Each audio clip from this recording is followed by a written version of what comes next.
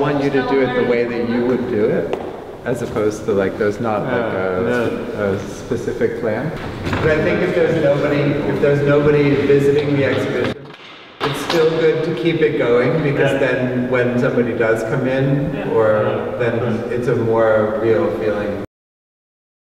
The work is just very simply the exchange of lights from white lights that we expect to see in a gallery to rose-colored lights, and there's a team of people who are exchanging the lights perpetually through the seeing of the exhibition.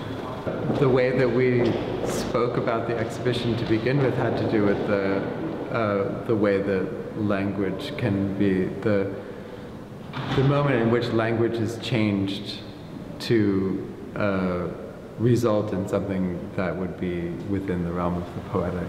And so, in a sense, the visual language is doing sort of, in very basically the same thing. It's just changing simple perception of the space.